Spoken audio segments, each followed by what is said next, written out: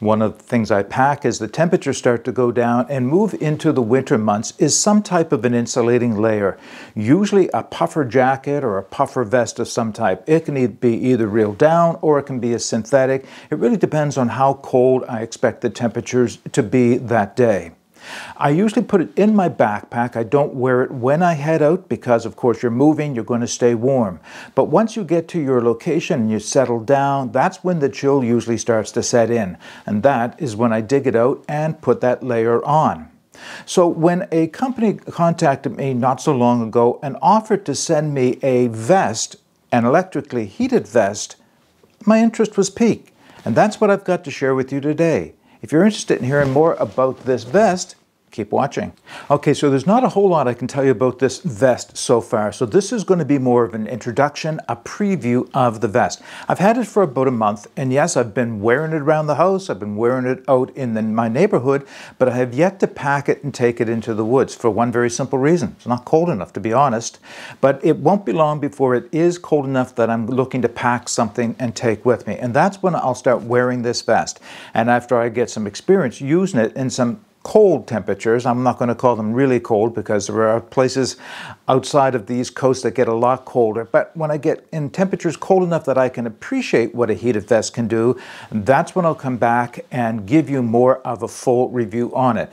But what I can tell you is that it is a vest that is filled with a synthetic insulation, and I think that's important to know because if this vest relied simply on the heating elements, which I'll talk about in a second, and didn't have any real insulation to go with it, then I don't think it would be something I would be interested in, because no matter how good the heating elements are and how long the battery will last, it's eventually going to wear out, and I want the vest to be able to keep me warm by itself. So when I compared this vest against a few of the others that I have, not the down ones, but the other synthetic ones, it has roughly the same insulation. That, backed up with the heating elements, make it quite interesting. Now, let's talk about the heating elements for just a moment. So there are locations all through the vest where there are graphite heating elements. So it's not electric, it's not copper wires or anything like that that might break. They are made from graphite and they are waterproof, so if you're worried if this will get wet and short circuit or electrocute you or burn you somehow, that's not the case. It won't. It is a waterproof vest, or at least the elements are resistant to water damage. In fact, you can throw this in the wash if it gets dirty or sweaty or whatever and you want to clean it up. So what I can tell you now is that the panels are located on the back of the neck, in the pockets, on my lower back, around my kidneys, and on the upper back. And I've tried it with the temperatures, and I'll give you a quick demonstration of how that works. And when you zip it up and you turn it on, it gets warm. It gets really warm. In fact, usually after it reaches its temperature, I turn it down to the lowest temperature. In fact, I really don't even need the heating element yet, even out walking, because like I mentioned a minute ago, it's just not cold enough. So how does this operate and what does it run off? Well, it has a 10,000 milliamp lithium polymer, that's it, not lithium ion, but lithium polymer battery. Now, it is proprietary to this vest in that the plug in the vest, and I'll demonstrate that in the middle, is just a small, not unorthodox, but not USB type of a port. But what you will see is that it takes a USB-C type charging cable to charge the battery, so it charges up quite quickly. And it has a USB output, so it can be used to charge your cell phone or whatever device that you may need charging for. So it is a long-lived battery. I did a little research. We'll talk more about that in the full review. And yeah, it's got 4 little white lights on it to give you an indication of the charge, and it works quite well. Now I'm going to take the vest off so that I can show you where this plugs in on the side, and we'll just talk a little bit more about the vest. All right, so here's the vest, and I'll close in and give you a close-up of a few of the details of it. So here is the label on the back of the neck that states FTVogue, and a little bit of information about the vest itself.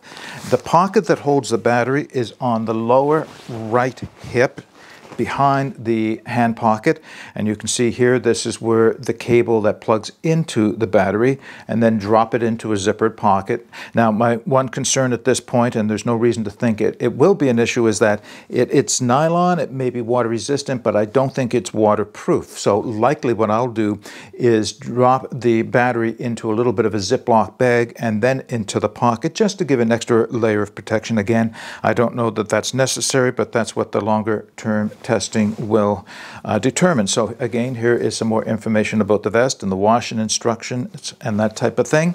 There are cord locks on both sides that allow you to snug it up around your hips. Okay, so what I'll do is I'll put the vest back on and I'll show you how it operates with the battery and the battery switch. All right, I'll do a 360 for you. Let me zipper the vest up so that you can get an idea of what it looks like. It does zipper up. I probably just cut the microphone off. Get the microphone on the outside of the vest.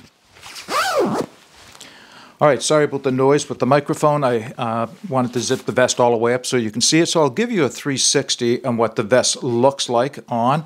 Right now I'm wearing it just over a shirt, and that's likely how I'm going to wear this vest when I go out. Is I'll probably wear it on top of my base layer, or if I have a thin mid layer on, I may wear it on top of that, but I want to keep the vest relatively close to my body, under any other overcoat that I might have, quite often my wool jacket, as you know, so that I can keep the warmth closer to my body and not from losing it. I don't think I would get the full effect of the heating elements if I were to wear this on the outside of, say, a thick sweater or jacket or anything else. So I like the fit and finish of this is, you know, it's fashionable to say the least, but fashion is not important to me when I wear it in the woods. I want to know that it's going to be close enough that the heating elements are going to do the work and still roomy enough to wear a proper layer underneath and have some movement. And I think it does all of that for me.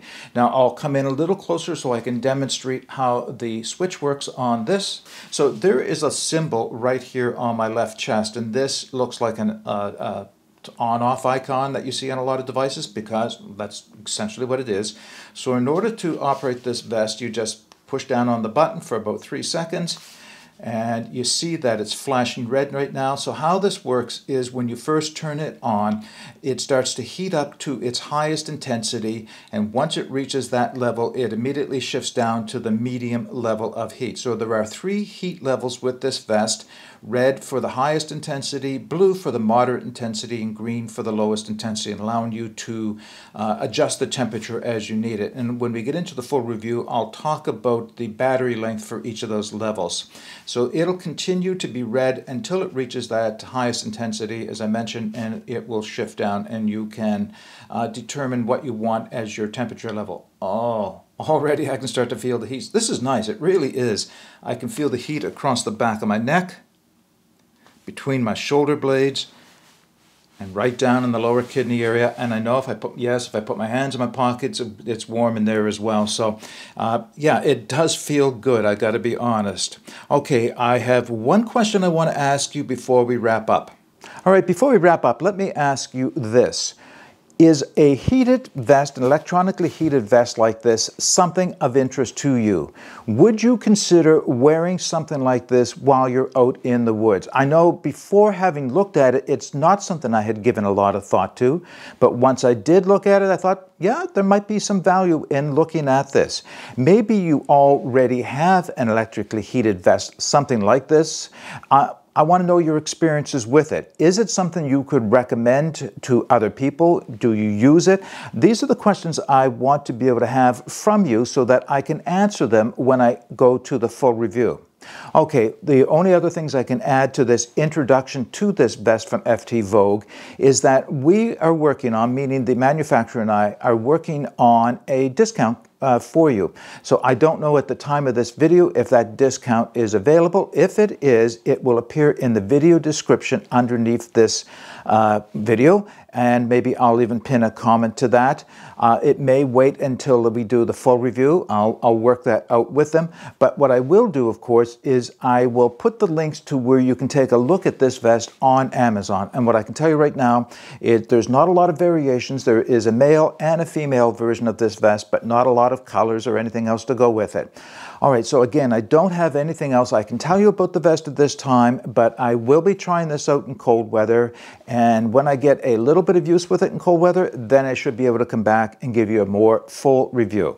All right, until next time, get out and explore and take that path less traveled, because it will make all the difference. Bye for now.